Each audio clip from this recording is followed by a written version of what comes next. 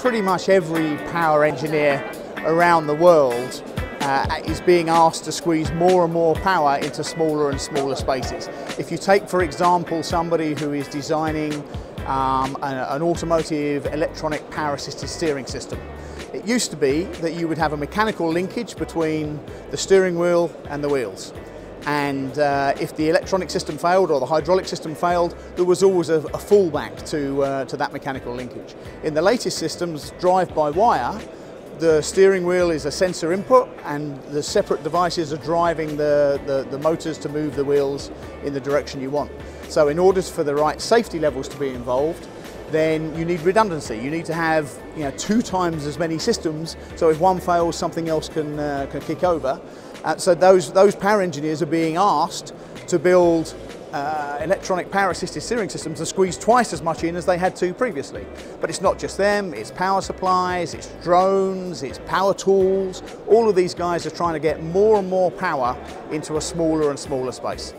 So LFPAK88 that we're launching at the show takes power density to new levels. So compared to a traditional device, something like a D²PAK, it can offer up to 48 times more power density.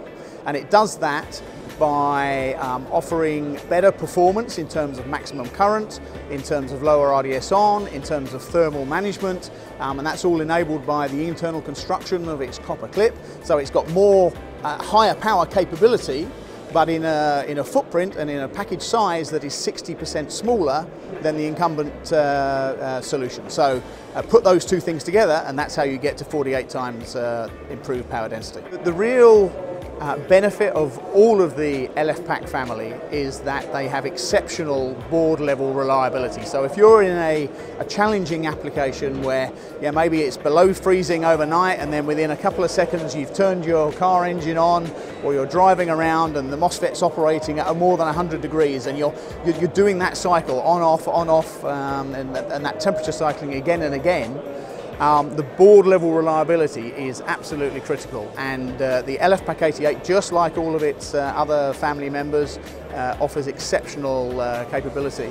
And historically we've shipped more than 5.5 billion of these devices into the marketplace, and our PPM rate is well below 1. The LFPAK88 is actually the latest generation of a family of LFPAKs. This squeeze for higher and higher power density is not something new to us. We did exactly the same thing with its baby brother, the LFPAK56, quite some years ago. We have 17 years experience, and the LFPAK88 is just that whole same strategy but scaled up to a larger device.